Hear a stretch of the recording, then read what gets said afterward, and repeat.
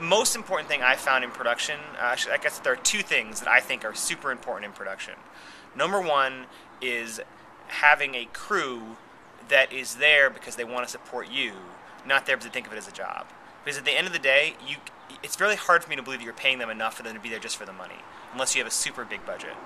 And so I've relied on people I went to film school with, friends I've met in LA, but people who were like, you know what, I will show up to support Aleem.